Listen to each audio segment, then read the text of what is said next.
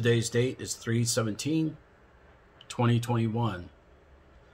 The class we're doing today, this is part 1, is Repent, for the Kingdom of Heaven has come near.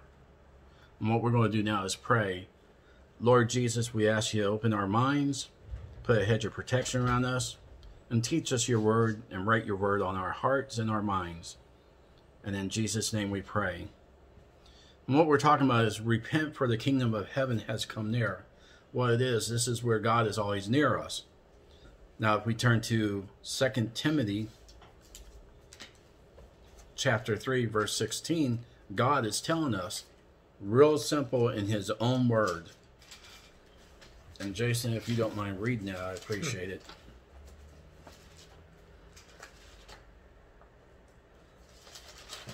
So was that 2 Timothy 2:10? 2 Timothy chapter 3, verse 16.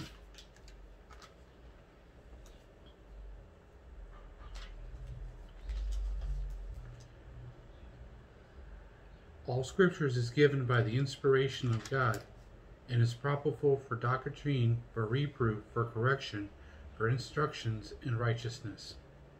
Okay, so what God is saying here, his scripture is breathed and is useful for teaching, reproof, which means to correct, correction, and training for rightness. Now, the way we recognize the truth of 2 Timothy 3:16 is to let it be our guide when we read scripture. In other words, like when you go on a tour guide, there's a person there to guide you. So what you're going to do here, you're going to let the Holy Spirit guide you in God's word. That's why it's so important to have the Holy Spirit, because the Holy Spirit's going to be our tour guide in the word of God. Does that make sense? Mm-hmm. Okay. Now, we're going to go to Matthew chapter 3, verse 2.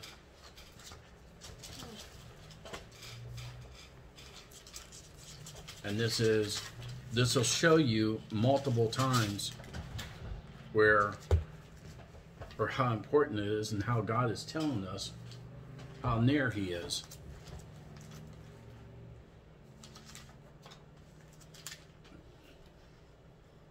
Chase, if you don't mind reading that, I appreciate it. Sure.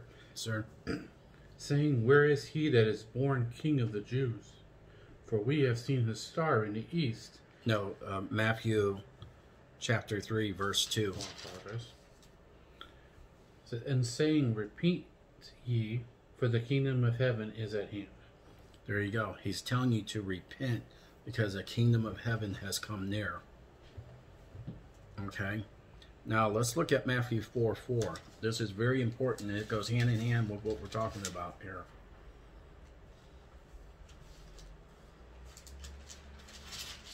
That's Matthew chapter 4, verse 4. But he answers and says, it is written, man shall not live by bread alone, by every word that proceedeth out of the mouth of God. Exactly. Why is it that Jesus is saying, man does not live on bread alone, but on every word that comes from the mouth of God? First, we know bread doesn't last forever. 2, bread doesn't have truth, but God does.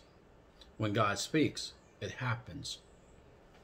Well, like I said before, things of this world are temporal. There you go. Things of heaven or the things of the kingdom are eternal. There you go. Now, we're going to go to Matthew chapter 4, verses 12 through 17. And, verses 12 through 17. Now, when Jesus had heard that John was cast into prison, he departed into Galilee. And now leaving Nazareth, he came and dwelleth in Capernaum, which is upon the sea coast, and in the borders of Zabia and Naphtali, that it might be fulfilled which is spoken by Esau the prophet, saying, the land of Zabia and the land of Naphtali, by the way of the sea beyond Jordan, Galilee of the Gentiles. The people which sat in darkness saw great lights, and to them which sat in the regions of shadows of death, light is sprung up. 17. From the time Jesus began to preach and to say, repent, for the kingdom of heaven is at hand. Okay, do you see where he says in 16, the people who live in darkness have seen a great light? These are the sinners. The sinners have seen a great light. Okay? Yeah, we were all those sinners. We were sitting in light. Darkness. All of us were sitting in darkness before we accepted Christ. Before we heard the good news. And in this case, the land of Zebulun and Nephthalim, they worshiped the demons. And a lot of times when they worshiped demons back then, they cut themselves, they would cut parts off of them, they would take their children or their babies and pass them through the fire like a pizza oven. They just pass them into the fire, and then and that's another study in itself. But that's what they did. They were worshiping demons, and when Christ came, He brought light with Him. That's what I said. That's what it says. That's what He is saying. That light has come to darkness. And then right here on, Jason, when you read verse 16, like I said, verse 16, it popped out at me as, look, I was that one sitting in darkness. Because we don't pass our babies through the fire like they did, or cut ourselves, all that sort of stuff. But all societies all around the world do abortions. There's very few. I think the Muslims are one of the only ones that don't do abortions. As far as I know, they could somewhere, but you know what I mean?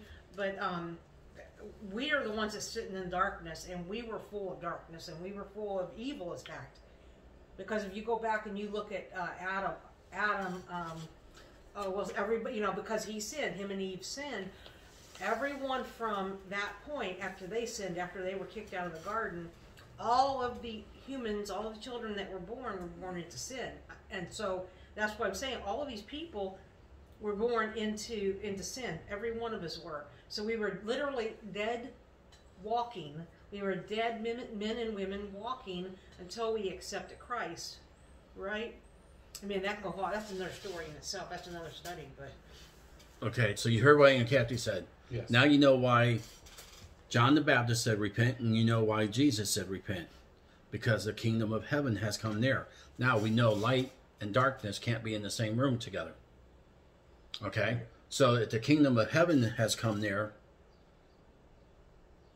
and it's all good with no evil, how can evil be there next to the kingdom of heaven? It's not. It's not. So what must you do? You must repent. So in other words, when you repent, you're humbling yourself. You're asking for forgiveness of sins known and unknown. You're turning the darkness into lightness. Well, you can't do anything. No, it's from the Holy. You can't do anything. The thing is, you're asking God to forgive you because you want to repent of your sins known and unknown. So when you stand before Him, you're like a piece of paper that is white with no blemish. Right. Okay? You're totally clean in front of Him. This way the enemy can't come up and say, oh, I hold this against you. When the Savior comes and said, well, no, my child already asked for forgiveness of this sin, known and unknown. So if they couldn't remember something and forgot about a sin, this is my opinion only, and you say, this is why it's so important to do it every day when you wake up. Ask for forgiveness of sin known and unknown, because you might have forgot one. You might have forgot a couple sins you committed. Might not even have known you done it. Exactly. So if you repent, then the enemy can't hold it against you. Right. And this keeps the darkness from coming in.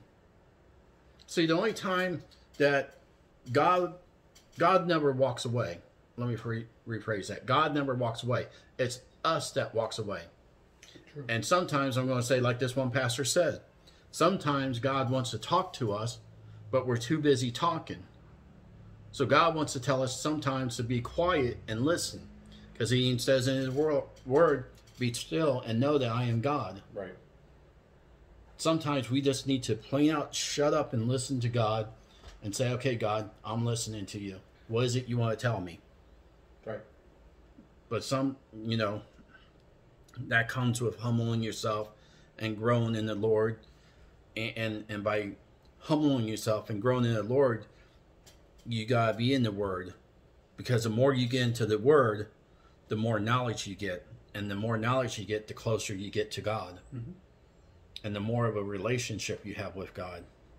Now we're going to go to Matthew chapter 10, verse 7.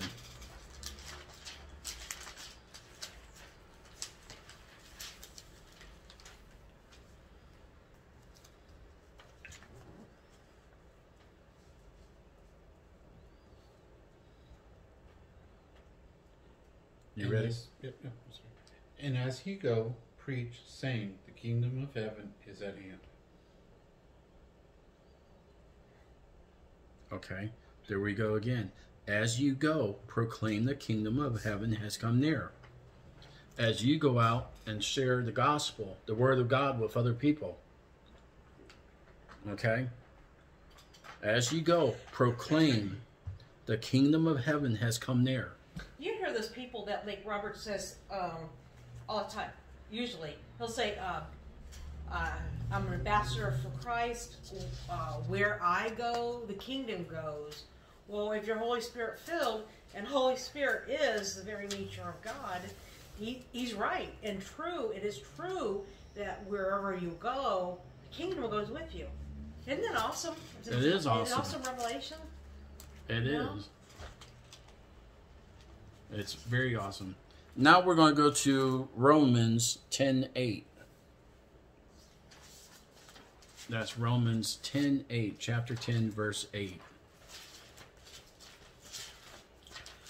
I might need a new Bible pretty soon. I'll really use this one out.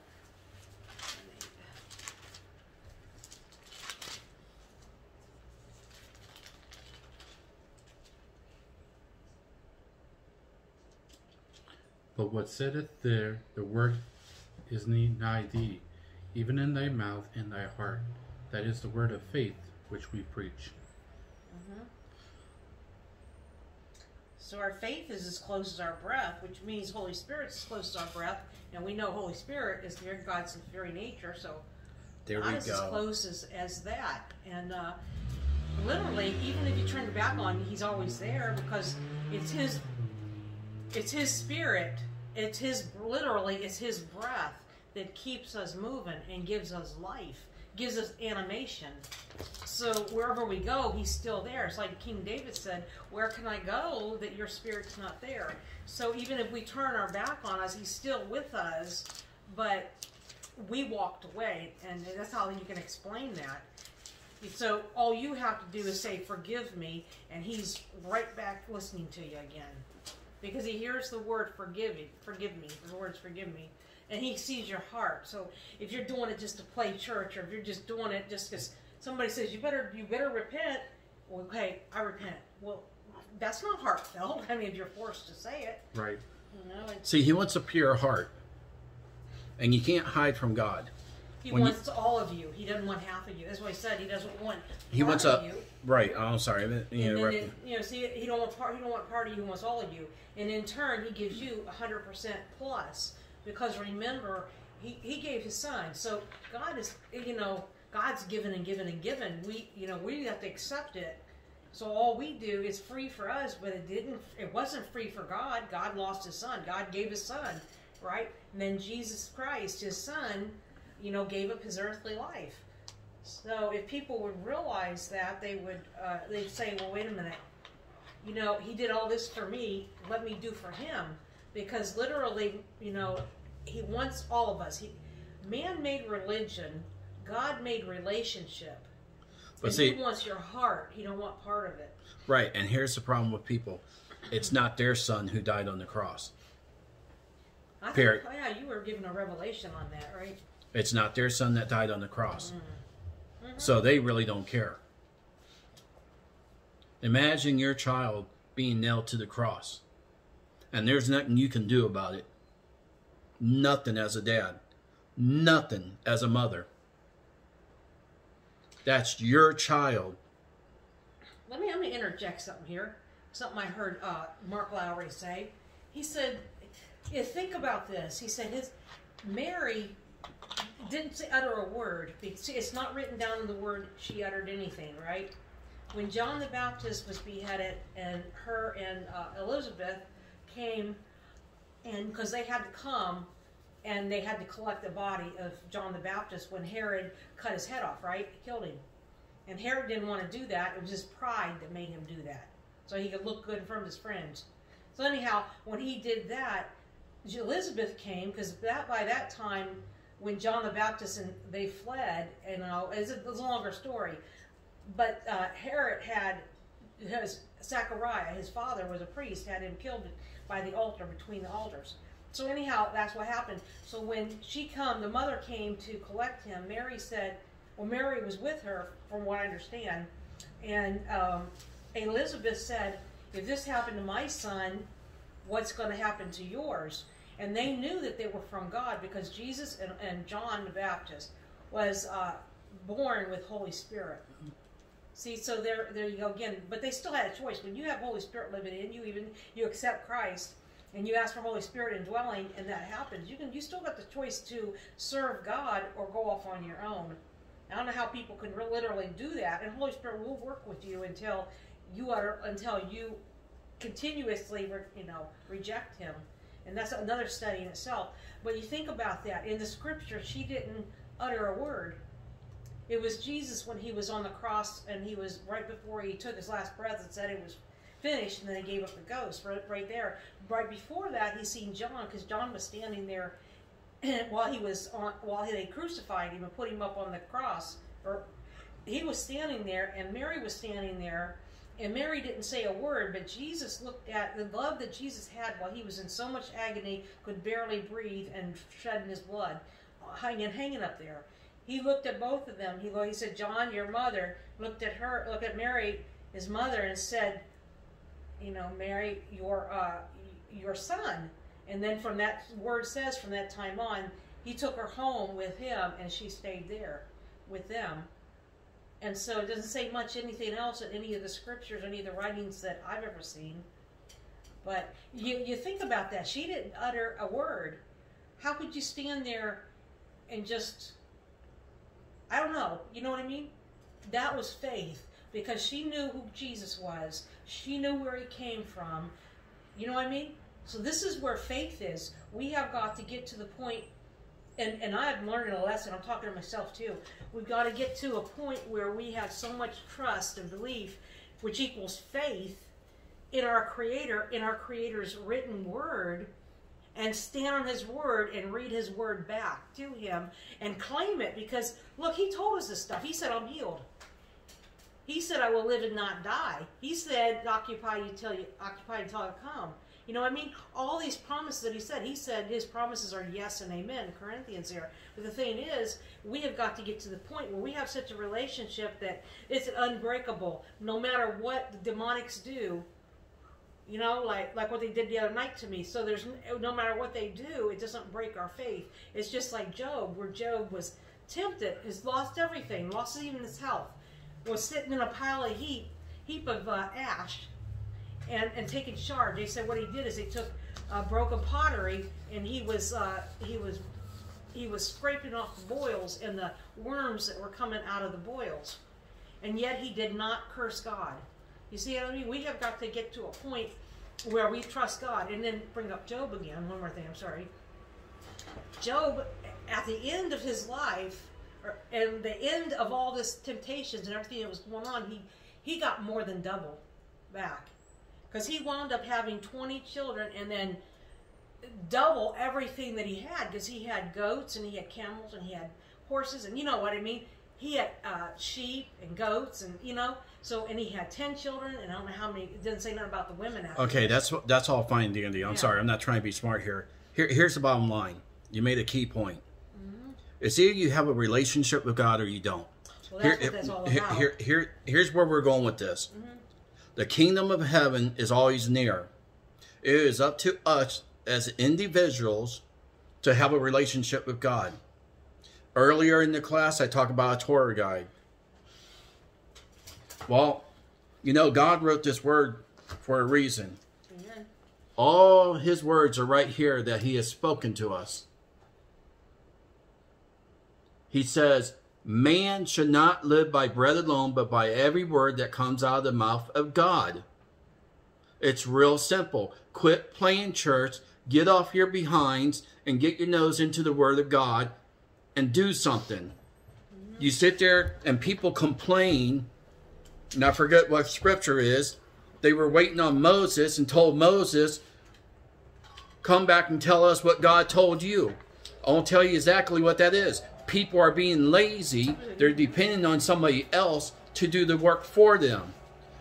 Again, get off your seats and go do the work yourself.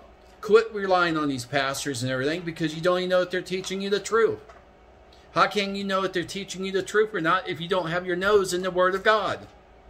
I can tell you the moon's purple, and you probably believe it because you don't have your nose in the Word of God. Now, I'm not a preacher, but I'm going to tell you what God is telling me. Quit playing church. That's why he said the harvest is ready, but there's very, very few workers. Quit playing church. Sorry for the noise, but the Word of God is important. And I'm going to say this, because the Holy Spirit's all over me right now. You're going to go one or two places. You're either going to go to heaven or you're going to go to hell. Period. And this once saved, always saved, sorry people, it's not true. It's a lie. Because here's why. Why is Jesus telling you to repent? Why is John the Baptist saying repent? There's multiple scriptures here that tells you to repent.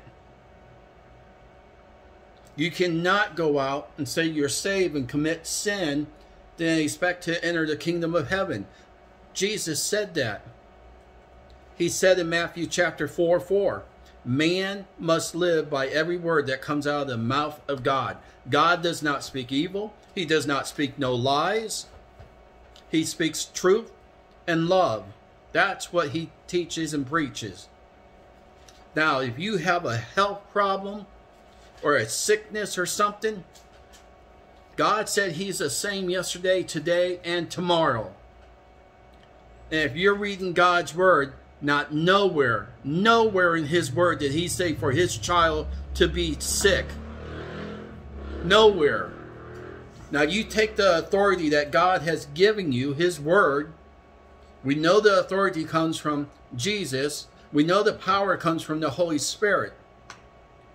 When you walk in the authority of God, and you know who you are in him, you won't have no sickness. People will be getting up out of their wheelchairs, getting out of their walkers and walking. You won't have chest pains. You won't be sick all the time. This is how important it is to have a relationship with God. This is why God is so near to us, because he loves us with everything he has. He even gave his son, his only begotten son, to us to die on the cross to pay a bill that we couldn't pay. It's that simple. And like one pastor said, he said every time the devil speaks, he tells a lie. Well, I know one thing, that's true. But I know every time that God speaks to me, it's the truth. And there's power behind his word when he speaks to me. And how do I know this? I'll say this real quick. When I was in the military, we had a cadet that came from West Point. We made him paint our room. I wasn't in church. I was living in the world. Well, I took a year off and came back home, rejoined the military again, went to South Korea, and talking to my buddies in the chow line to go get something to eat. Here's this lieutenant looking at me. Well, this lieutenant is that same cadet who I had paint my room for me. We're talking over 10,000 miles away and 4 years later. Don't think God knows where you're at, and don't think he won't make you get a payback for what you did to somebody, because he did it to me. I ended up doing 100 push-ups for this lieutenant because of what I did to him. So before you think about doing evil to somebody, you better make sure you got your heart right with God and have God tell you what he wants you to do. So now we're going to go on to Psalms 73:28.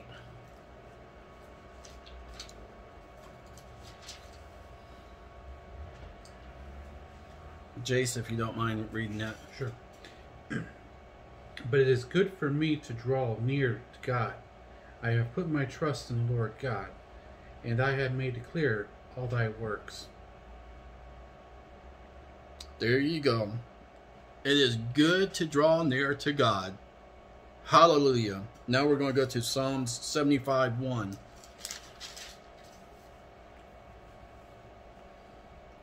Unto thee, O God, do we give thanks.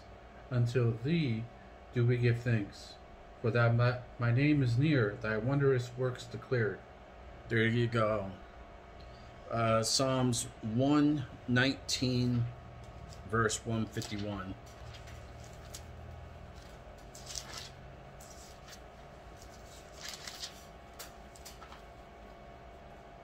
No, I went too far.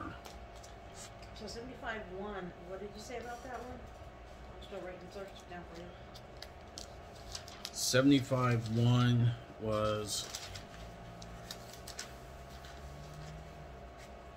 It says, "Give thanks. We give thanks to you, God. We give thanks to you, for your name is near. People tell about your wondrous works." In other words, they're bragging about God and His works and what He does.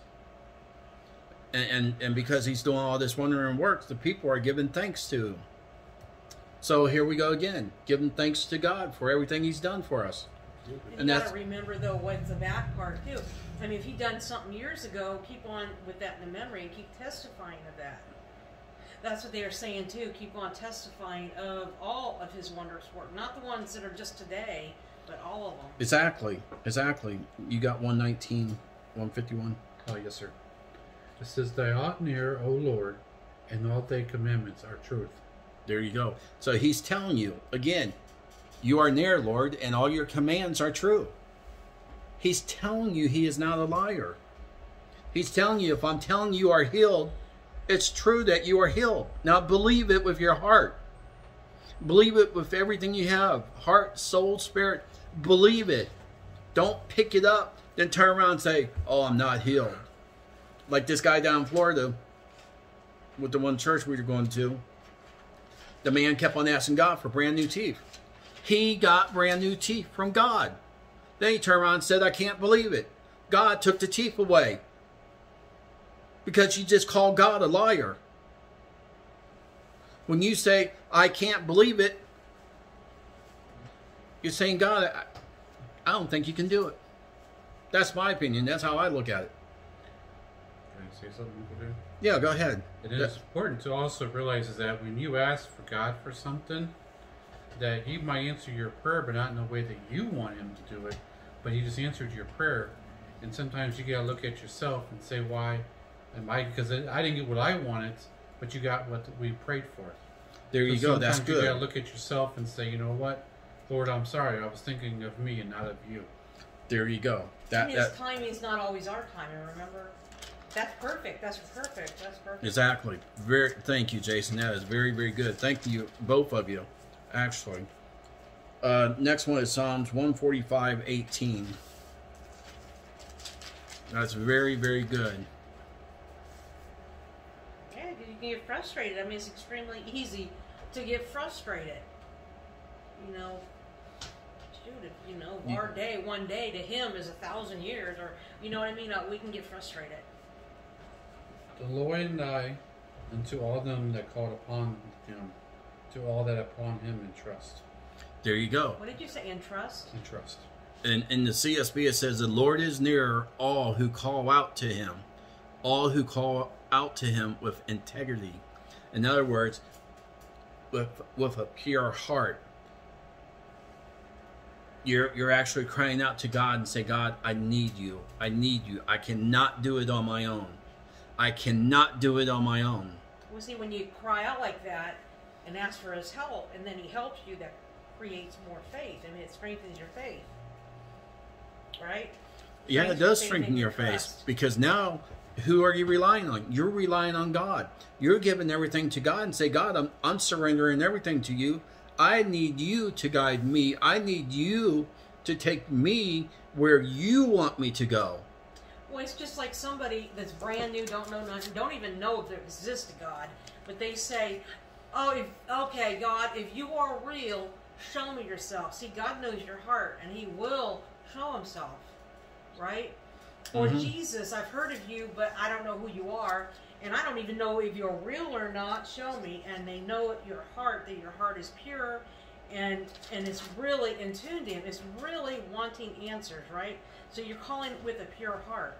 And you could have never thought of it like that, but you are calling with a pure heart. And then also you got to step out on faith and leave it on faith. Yeah, and that's very hard too. Like you said, his time is not our time. I mean, so even if you have faith, I'm the same as anybody else. Even if you have faith, right? That's why we have to continue to grow, and that's why I brought up those stories.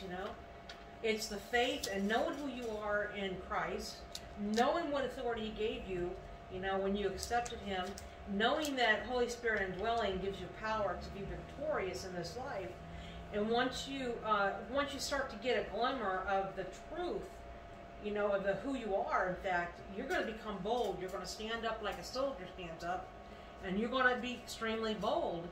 And it's not going to be wimpy words. Well, maybe I think so. Maybe let's see. Let's ask him, and let's see. You're going to say, no. Your word says. This is where I'm coming to, and what I'm trying to get in my own brain. Because I got a thick skull too. I can say something, and I say it, and I mean it.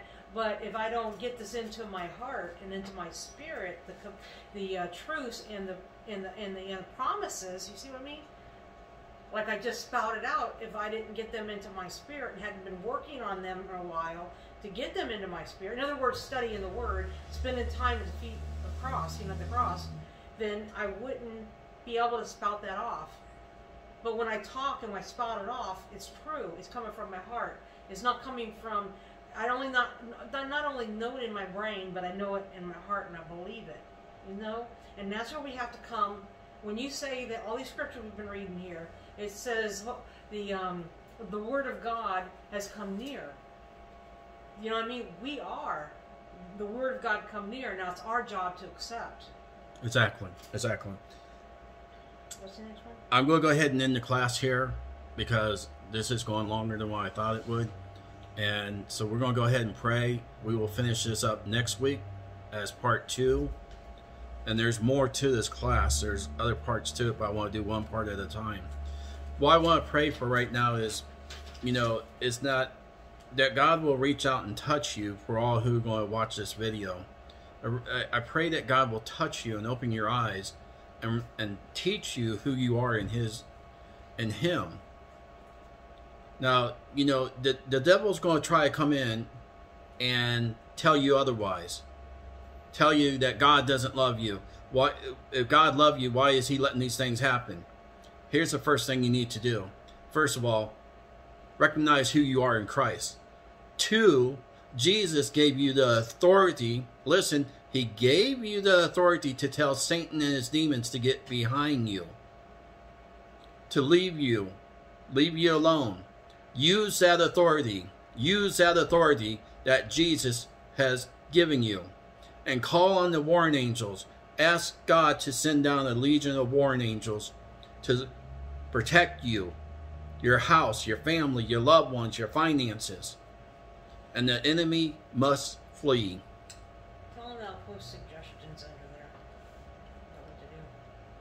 And if you have any questions, just post them on below the video in the comment and I'll section. Answer them. I'm going to also, in the description, I'm going to put a post up with you telling you what prayer to say and to what to do as to anointing yourself and your family and your everyday objects, and the prayers for it too. So that'll be on there. Yes. So we're going to pray right now. And Jesus, we thank you for everybody here in this class. My nephew Jason, my wife Kathy, and we thank you for watching the video, and we ask you to bless everybody who will watch the video. And God, we ask you to open their eyes and teach them and set their hearts on fire for your word, to have your knowledge, and become mighty, mighty soldiers in your word. And Lord, we just thank you for everything you're giving us. And in Jesus' name we pray. Amen. I got one question. How are you going to give that to me, and how can I take that and put it on my YouTube and upload it? He's going to send it to your email, right? I'm going to actually upload it on your YouTube.